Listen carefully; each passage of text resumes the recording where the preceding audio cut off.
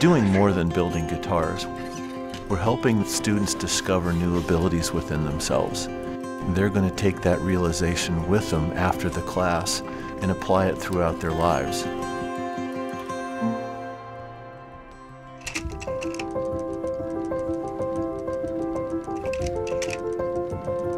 I had started building guitars around 1990, I imagine.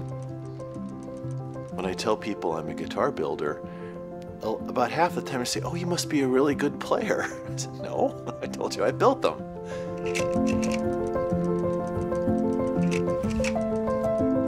If you're going to become really good at something, you have to be thinking about it all the time.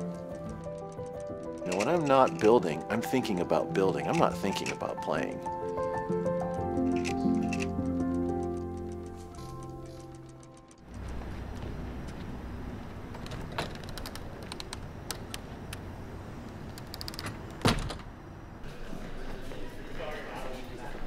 Okay, come on over.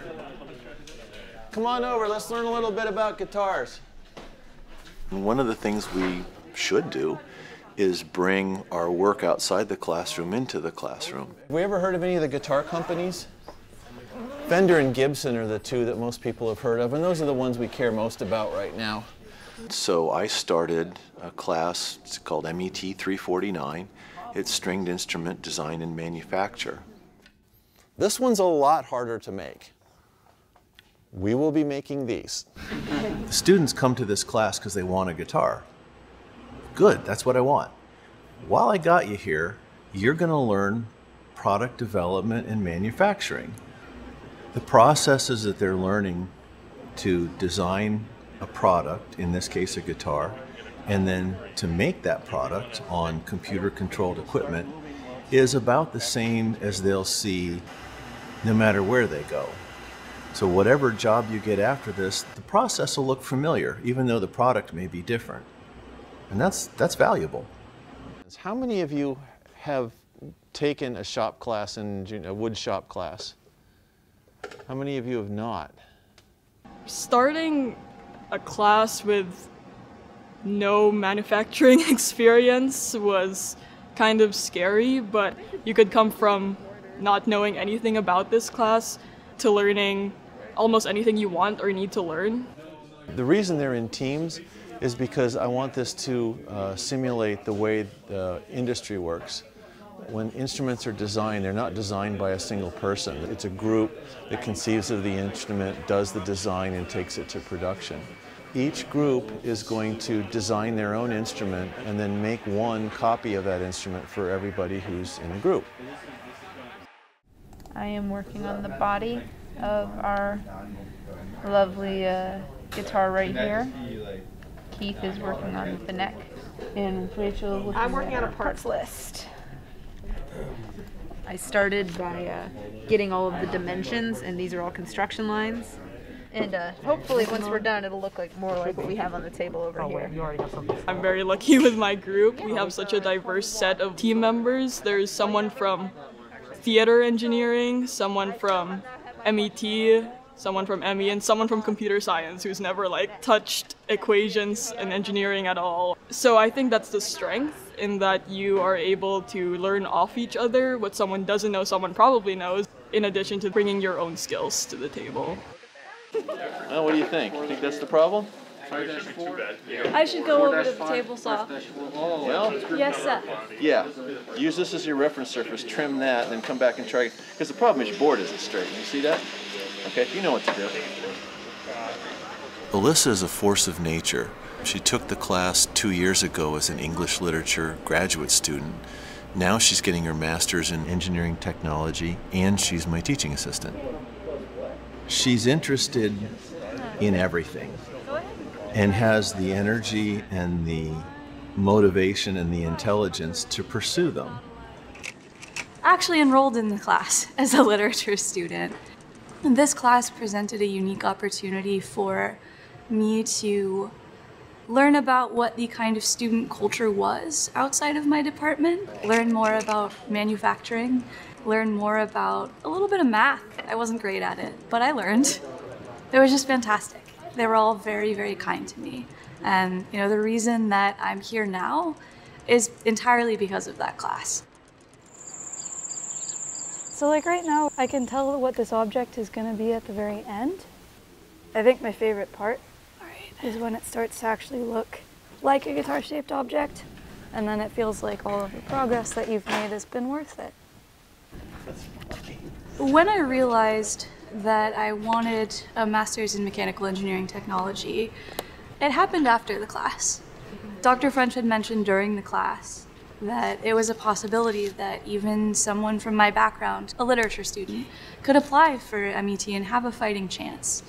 I think he was surprised when I did actually apply, but if he hadn't suggested it, he hadn't mentioned it, I wouldn't have done it. A little high, That's what is good or is okay? It is okay because you can sand that back flush again. If you go low, you're going to have to sand the whole guitar down to the top of that. So if it's too high by a thickness of a business card, that's cool. There is very little quit in her. And so when she came to me and said, well, I want to become a guitar maker. Well, you didn't have to be too bright to look at this and go, well, if anybody can do it, she can. I'm just trying to see now if I like the face grain patterns for my neck. When she first got here, she was telling me all the things she wanted to do. And I told her, you do one my way, and I will help you build whatever you want after that. And by God, she took me up on it. Her second guitar was all Alyssa. It's pink and black, very 1950s retro. And because she's Alyssa, she made a dress that matches it. She did a fine job. A lot of the areas in which I lack confidence, one of which is most certainly mathematics, especially graduate level. It most of the time feels like putting on a brave face. I'm trying to learn to be confident in my abilities, but I also acknowledge there's so much that I don't know yet.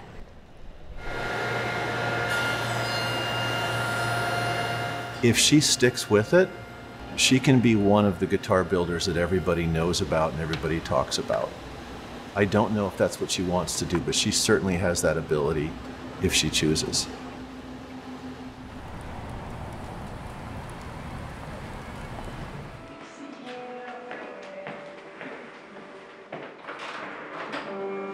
Lyndsay was just flat out one of the best students I've ever had.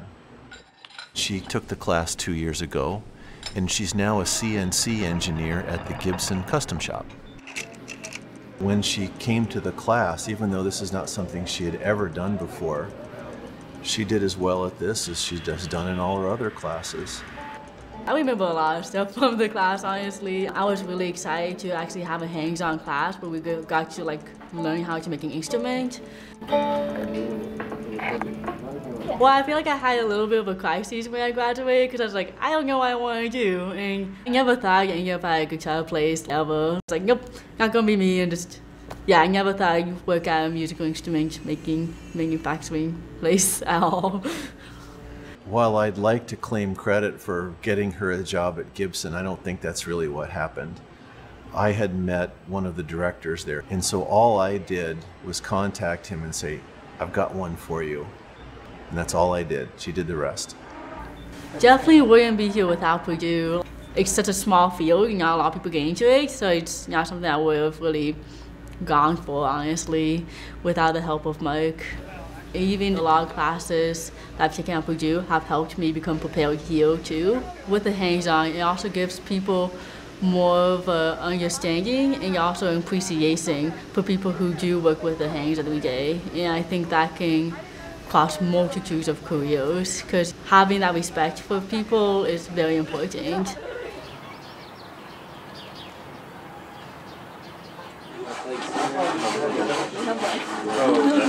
Helping these students learn to make guitars, it's made me realize that when you make mistakes, it's fine.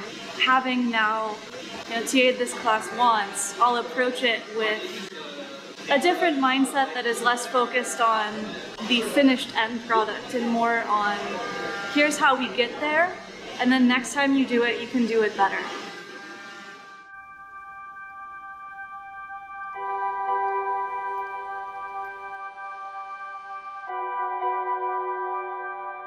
So I am in engineering technology teacher education. So I want to be a middle school or a high school teacher for basically a glorified shop teacher that focuses more on the engineering side. So I hope to bring in classes like what Dr. French is teaching us. I hope to bring in like some aspects of that into the classroom. Students work best when they're able to apply what they're learning in like physics and math class.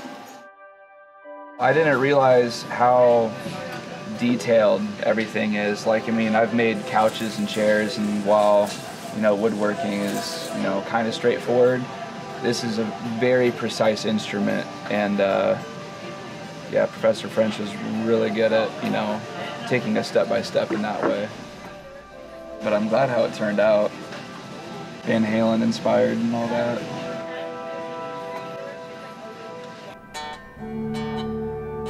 It was a great sense of accomplishment. I mean, it's my first guitar, so it's been a struggle to get to this point and actually have a guitar that is both functional, but also looks decent for the first time.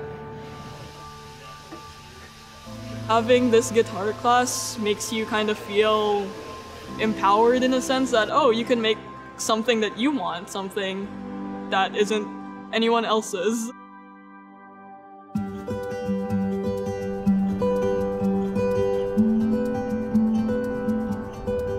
Purdue seems to have a willingness to consider unconventional ideas. When I needed permission to do something very atypical, very untraditional, I got it. This is one of the very few places in academia that a guy like me could thrive. And there's a place for me here, and I really appreciate that. As his grad student now, I would be so surprised if I ever had a professor who had as much of an impact as he has on my life ever again.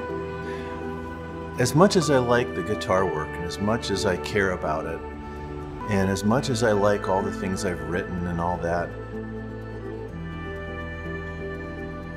my students are clearly the most valuable thing I'll ever do professionally.